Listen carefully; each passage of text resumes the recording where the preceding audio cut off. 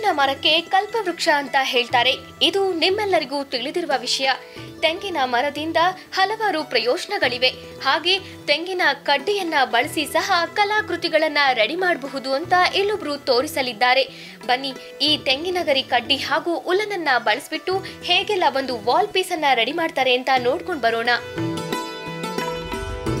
ಇವಾಗ ನೀವೆಲ್ಲರೂ ತೆಂಗಿನ ಮರ ನೋಡಿದ್ದೀರಿ, ಅದು ಬರೀ ಗರಿ ಗಾಳಿಗೆಲ್ಲ ಆಡ್ತಾ ಇರುತ್ತೆ, ಅದನ್ನು ನೋಡ್ತೀರಿ. ಆದರೆ ನಾನೇನು ಮಾಡಿದ್ದೀನಿ, ನೀವು ಮತ್ತು ಪರ್ಕೆ ಕಡ್ಡಿನೂ ನೋಡಿರ್ತೀರಿ, ಪರ್ಕೆನೇ ಮಾಡ್ತಾರೆ ಅದರದ್ದು.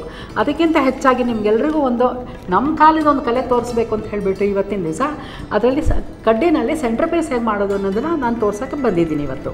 ಈ ವಾಲ್ ಪೀಸ್ ಮಾಡೋದಕ್ಕೆ ಬೇಕಾಗುವಂಥ ಮಟೀರಿಯಲ್ಸ್: ತೆಂಗಿನ ಕಡ್ಡಿ, ಕಲರ್ ಉಲನ್, ಸ್ಟೋನ್ ಮಣಿಗಳು ಮತ್ತು ಸಿಸರ್. ಮೊದಲಿಗೆ ಈಗ ನಾನು ಸಿಮೆಂಟ್ ಕಲರ್ ಉಲ್ಲನ್ ತೊಗೊಂಡಿದ್ದೀನಿ, ಆಮೇಲೆ ಕಡ್ಡಿನೂ ತೊಗೊಂಡಿದ್ದೀನಿ. ಆ ಕಡ್ಡಿನ ನೋಡಿ ಯಾವ ಥರ ಜಾಯಿಂಟ್ ಮಾಡಬೇಕಂತ ಶುರು ತೋರಿಸ್ತಾ ಇದ್ದೀನಿ. ನೋಡಿ, 2 ಕಡ್ಡಿನ ಸರಿಯಾಗಿ ಮಧ್ಯಕ್ಕೆ ಇಟ್ಕೊಂಡು ಅದಕ್ಕೆ ಒಂದು ಗಂಟು ಹಾಕಬೇಕು. ಶುರುಗೆ ಈ ಥರ ಗಂಟು ಹಾಕಿ ಅದು ಅಲ್ಲಾಡದೇ ಇರೋ ಹಾಗೆ ಗಟ್ಟಿಯಾಗಿ ಕಟ್ಟಬೇಕು. ಅದು ಕರೆಕ್ಟಾಗಿ ಮಧ್ಯಕ್ಕೆ ಬರೋ ಥರ ಅಡ್ಜಸ್ಟ್ ಮಾಡ್ಕೋಬೇಕು. ಇಲ್ಲದೆ ಹೋದರೆ ಕೊನೆಯಲ್ಲಿ ಒಂದು ಕಡೆ ಕಡ್ಡಿ ಉಳಿಯುತ್ತೆ, ಒಂದು ಕಡೆ ಕಡ್ಡಿ ಇದೆ ಕಮ್ಮಿ ಆಗುತ್ತೆ. ಇವಾಗ ನೋಡಿ, ಈ ದಾರ ಉಲ್ಲನ್ ಬಂದಿದಲ್ಲ, ಅದ್ರ ಮೇಲೆ ಒಂದು ಕಡ್ಡಿ ಹೀಗೆ ಇಡ್ವಿ. ಕರೆಕ್ಟಾಗಿ 2 ಕಡೆಗೆ ಅಡ್ಜಸ್ಟ್ ಆಗೋ ಹಂಗೆ ಒಂದು ಕಡ್ಡಿ ಇಡಿ. ಆಮೇಲೆ ಅದನ್ನು ಹೀಗೆ ಮೇಲೆ ತಗೊಂಡು ಹೀಗೆ ತಂದು ಈ ಕಡೆಯಿಂದ ಅದನ್ನು ಫಿಕ್ಸ್ ಮಾಡಿಕೊಂಡು ಈ ಕಡೆಯಿಂದ ಇದನ್ನು ಹೀಗೆ ತೆಗಿಬೇಕು. ಆಮೇಲೆ ತಿರ್ಗಾ ಕಡ್ಡಿನ ಉಲ್ಟಾ ಮಾಡಿಕೊಂಡು ಇನ್ನೊಂದು ಕಡ್ಡಿ ಜೋಡಿಸ್ಬೇಕು. ಅದಕ್ಕೆ ಇನ್ನೊಂದು ಕಡ್ಡಿ ಜೋಡಿಸಿದ್ಮೇಲೆ ಈ 2 ಕಡ್ಡಿ ಮಧ್ಯದಿಂದ ಇದನ್ನು ಹೀಗೆ ತೊಗೊಂಡು ಈಗ ಈ ಕಡೆ ಸೈಡಿಗೆ ಇದ್ರ ಮಧ್ಯದಿಂದ ಹಾಕ್ಕೊಂಡು ಇದನ್ನು ತಿರುಗಿಸ್ಕೊಂಡು ಹೀಗಿಟ್ಟು ಇನ್ನೊಂದು ಕಡ್ಡಿನ ಸೇರಿಸಿ ಉಲ್ಲನ್ ಮೇಲ್ಗಡೆ ತೊಗೊಂಡು ಬಂದು ತಿರ್ಗಾ ಈ 2 ಕಡ್ಡಿ ಮಧ್ಯದಿಂದ ದಾರ ತೊಗೊಂಡು ತಿರ್ಗಾ ಈ ಕಡೆ ಒಂದು ಸತಿ ಲೆಫ್ಟು, ಒಂದು ಸತಿ ರೈಟು. ನೋಡಿ, ಇದೇ ಥರ ಬಂತಲ್ಲ. ಪ್ರತಿ ಸೈಲ್ಗೂ ಒಂದೊಂದು ಕಡ್ಡಿ ನಮಗೆ ಹೆಚ್ಚಾಗ್ತಾ ಬರುತ್ತೆ ಈ ಥರ ಮಾಡೋದ್ರಿಂದ.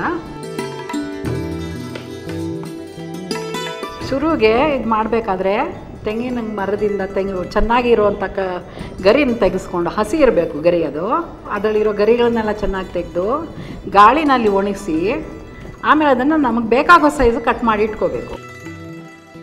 ಕಡ್ಡಿ ಇಟ್ಕೊಂಡು ತಿರ್ಗಾ ಇದ್ರ ಮೇಲೆ ತೊಗೊಂಡು ಈ ಕಡೆ ಬದಿಗೆ ತಿರ್ಗಾ ಈ ಕಡ್ಡಿ ಫಸ್ಟ್ ಕಡ್ಡಿನೇ ಮೇಲೆ ಹಾಕಬೇಕು. ಇದು ಹೆಣಿತಾ ಅದು ಶಬ್ದ ಬರುತ್ತೆ ನೋಡಿ, ಕರ್ರ್ ಅಂತ ಶಬ್ದ ಬರುತ್ತೆ. ಅದು ಸರಿಯಾಗಿ ಕೂತ್ಕೊಂಡ್ರೆ ಮಾತ್ರ ಆ ಥರ ಶಬ್ದ ಬರೋದು. ನೋಡಿ, ಇವಾಗ ತಿರ್ಗಾ ಉಲ್ಟಾ ಮಾಡ್ಕೊಳ್ಳೋದು. ಪ್ರತಿ ಸರ್ತಿ ಮಾಡಬೇಕಾದ್ರೂ ಅದನ್ನು ಹೀಗೆ ಒಂದೊಂದು ಕಡ್ಡಿ ಹಾಕಿದ್ಮೇಲೂ ಅದ್ರ ಸೈಡನ್ನು ಒತ್ತಿ ಹಿಡಿದ್ರೆ ನೀವು ಹೆಣಿತಾ ಇರೋ ಹೆಣಿಗೆಗಳು ಕರೆಕ್ಟಾಗಿ ಕೂತ್ಕೊಳ್ಳುತ್ತೆ. ನೋಡಿ, ಇವಾಗ ಈ ಥರ ತಿರ್ಗಾ ಇನ್ನೊಂದಿತ್ತು, ಇದ್ರ ಮೇಲಿಂದ ತೊಗೊಂಡು ಬಂದು ಇದ್ರ ಮೇಲೆ ಬಂತು. ನೋಡಿ, ಹೀಗೆ ಬಂತು, ಇದು ಹೀಗೆ ಬಂತು. ನೋಡಿ, ಇಲ್ಲಿ ಶಬ್ದ ನೋಡಿ ಹೆಂಗೆ ಬರುತ್ತೆ, ಟಕ ಟಕ ಟಕ. ಅದರಲ್ಲಿ ಒಂದು ಮನೆ ಹೆಚ್ಚು ಕಡಿಮೆ ಆದರೂ ಹೆಣಿಬೇಕಾದ್ರೆ ನೋಡೋದಕ್ಕೆ ಚೆನ್ನಾಗಿ ಕಾಣೋದಿಲ್ಲ. ನೋಡಿ, ಹೀಗೆ ಬಂತಲ್ಲ, ಇದನ್ನು ದಾರ ತಿರುಗಿಸಿ ತಿರ್ಗಾ ಹೀಗೆ ನೀವು ನಾನು ಹೇಳಿದ ಪ್ರಕಾರನೇ ಸ್ಟಾರ್ಟ್ ಮಾಡಿಕೊಂಡ್ರೆ ಈ ಥರ ಚೆನ್ನಾಗಿ ಕಾಣುತ್ತೆ ಅದು. ಈಗ ನೋಡಿ, ಅದನ್ನು ನಾನು ತೋರಿಸೋದ್ನಲ್ಲ, ಆಗ ಅದನ್ನು ಮುಂದಕ್ಕೆ ಹೆಣಿತಾ ನಾನು ಕಲರ್ ಚೇಂಜ್ ಮಾಡ್ಕೊಂಡು ಹೆಣ್ದಿದ್ದೀನಿ. ಅದು ಈ ಥರ ಬಂದಿದೆ. ಸ್ಟಾರ್ಟಿಂಗ್ ಸಿಮೆಂಟ್ ಕಲರ್ ತೋರಿಸಿದೆ ಉಲ್ಲನ್ನು, ಅದಕ್ಕೆ ತಿರ್ಗಾ ವೈಟ್ ಕಲರ್ ಬರ್ಡ್ ಹಾಕಿಬಿಟ್ಟು ಬ್ರೌನ್ ಕಲರ್ ಉಲ್ಲನ್ನು ಹಾಕಿದೆ. ಇದು ನಾನು ಇಷ್ಟಪಡೋ ಡಿಸೈನ್ ಅಂತ ಈ ಥರ ಹಾಕಿದ್ದೀನಿ. ನೀವುಗಳು ಯಾವುದೇ ಕಲರ್ ಯೂಸ್ ಮಾಡ್ಬೋದು ಅಥವಾ ಯಾವುದೇ ಡಿಸೈನ್ ಕೂಡ ನಿಮ್ಮ ಇಷ್ಟದ ಪ್ರಕಾರನ ಹಾಕೋಬೋದು. ಈ ಸ್ಟೆಪ್ ಆದಮೇಲೆ ಇವಾಗ ನನಗೆ ಬಿಳಿ ಆದಮೇಲೆ ಇವಾಗ ತಿರ್ಗಾನು ನಾನು ಬ್ರೌನ್ ಕಲರ್ ಹಾಕ್ತಾಯಿದ್ದೀನಿ. ನೋಡಿ, ಅದಕ್ಕೆ ಇಟ್ಬಿಟ್ಟು ಅದ್ರ ಮೇಲಿಂದ ದಾರ ಉಲ್ಲನ್ ತೊಗೊಂಡು ನೋಡಿ, ಇದು ಬಂತಲ್ಲ, ಈಗ ಬಂದು ತಿರ್ಗಾ ಈ ಥರ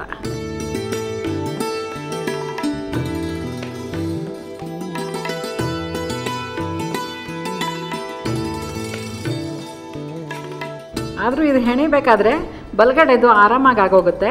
ಎಡಗಡೆಯಿಂದ ಹೆಣಿಬೇಕಾದ್ರೆ ಮಾತ್ರ ಸ್ವಲ್ಪ ಪ್ರಾಬ್ಲಮ್ ಬರುತ್ತೆ. ಸ್ಟಾರ್ಟಿಂಗಲ್ಲಿ ನಾವು ಪ್ಲಸ್ ಥರದ ಶುರು ಮಾಡ್ತೀವಿ, ಕೊನೆಯಲ್ಲಿ ನೋಡಿದ್ರೆ ಅದು ಒಂದು ಒಳ್ಳೆ ಟೈಲ್ಸ್ ಥರ ಫಿನಿಶ್ ಆಗುತ್ತೆ ಅದು.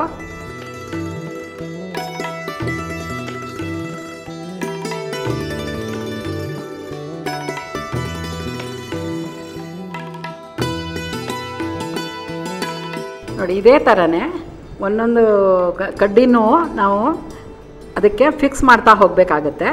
ಅದೇ ಥರ ಮಾಡ್ಕೊಂಡು ಹೋದರೆ ಒಂದು ಸರ್ತಿ ಲೆಫ್ಟು ಒಂದು ಸರ್ತಿ ರೈಟು. ನೋಡಿ ಇದೇ ಥರ ಈಗ ಇದು ರೈಟ್ ಸೈಡ್ ಇದು ಆಯ್ತಿದು, ಇದು ಲಾಸ್ಟು. ತಿರ್ಗಾ ಇದನ್ನು ಫಿಕ್ಸ್ ಮಾಡ್ಕೊಳ್ಬೇಕು ಯಾವಾಗಲೂ. ಆಮೇಲೆ ತಿರ್ಗಾ ಇದನ್ನು ಹೀಗೆ ತಿರುಗಿಸ್ಕೊಂಡ್ಬಿಟ್ಟು ಇಲ್ಲಿ ತಿರ್ಗಾ ಇನ್ನೊಂದು ಕಡ್ಡಿ ಇಟ್ಟರೆ ಲೆಫ್ಟ್ ಸೈಡಿಂದ ಶುರು ಆಗುತ್ತೆ. ನಾನು 6 ಇಂಚ್ ತೊಗೊಂಡಿದ್ದೀನಿ ಕಡ್ಡಿಗಳು, ನಮಗೆ ಬೇಕಾದ ಸೈಜ್ ತೊಗೊಳ್ಬೋದು. ಇದರಲ್ಲಿ ವಿಶೇಷ ಏನು ಅಂದರೆ ಫ್ರಂಟು ಬ್ಯಾಕು ಒಂದೇ ಥರ ಕಾಣುತ್ತೆ. ಬಣ್ಣ ಬಣ್ಣದ ಉಲ್ಲನ್ನು ಯೂಸ್ ಮಾಡಿರೋದ್ರಿಂದ ಇಲ್ಲೊಂದು ಇದು ಬರುತ್ತೆ. ಈ ಥರ ಬಂತು ಅಂತ ಹೇಳಿದ್ರೆ ಇದನ್ನು ನೀವು ವಾಲ್ ಪೀಸ್ ಥರ ಯೂಸ್ ಮಾಡ್ಬೋದು. ಈ ಒಂದೇ ಕಲರ್ ಯೂಸ್ ಮಾಡ್ತು ಅಂತ ಹೇಳಿದ್ರೆ ಸೆಂಟರ್ ಪೀಸ್ ಥರನೂ ಯೂಸ್ ಮಾಡ್ಬೋದು.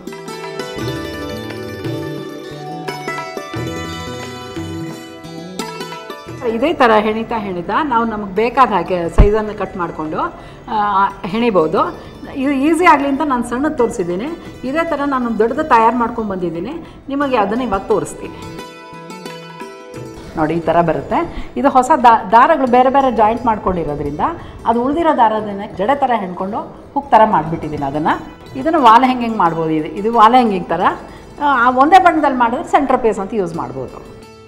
ಆಮೇಲೆ ಈ ಸೈಡ್ನಲ್ಲಿ ಮಾತ್ರ ಬೇಕಾದರೆ ನೀವು ಫ್ಲವರ್ಸ್ ಹಾಕಿ, ಇಲ್ಲದೆ ಹೋದರೆ ಕುಂದನ್ನು ಅಂಟಿಸಿ, ನಿಮಗೆ ಲೇಸ್ ಹಾಕಿ ಯಾವ ಥರ ಬೇಕೋ ಅದನ್ನು ನೀವು ಎಂಡ್ ಮಾಡ್ಕೊಳ್ಳಿ. ಅದಕ್ಕೆ ಕೊನೆಯಲ್ಲಿ ಕಟ್ ಮಾಡೋಕ್ಕೆ ಹೋಗಬೇಡಿ. ಕಟ್ ಮಾಡೋಕ್ಕೆ ಹೋದರೆ ಆ ಒಂದು ಕಡ್ಡಿ ಕಟ್ಟಾದ್ರೂ ನಿಮ್ಮ ಪೂರ್ತಿ ಕಲಾಕೃತಿನೇ ಹಾಳಾಗೋ ಸಂಭವ ಇರುತ್ತೆ. ನಾನು ಮಾಡಿರೋಂಥ ಕಲೆಯನ್ನು ತೋರಿಸಿದ್ದೀನಿ, ನಿಮಗೆಲ್ಲ ಇಷ್ಟ ಆಗುತ್ತೆ ಅಂತಲೂ ತಿಳ್ಕೊಂಡಿದ್ದೀನಿ. ಈ ಕಲೆ ಅನ್ನೋದು ನೀವು ಒಬ್ಬರಿಂದೊಬ್ಬರಿಗೆ ಹರಡ್ಕೊಳ್ತಾ ಇದು ಮಾಡಿದರೆ ಅದು ರಿಯಲಿ ಎಲ್ರಿಗೂ ಉಪಯೋಗ ಆಗುತ್ತೆ ಅಂತ ತಿಳ್ಕೊಂಡಿದ್ದೀನಿ. ಈ ಕಲಾಕೃತಿ ನಿಮಗೆ ಇಷ್ಟವಾಗಿರ್ಬೇಕಲ್ವಾ? ಮತ್ತ್ಯಾಕೆ ತಡ ಮಾಡ್ತೀರಾ?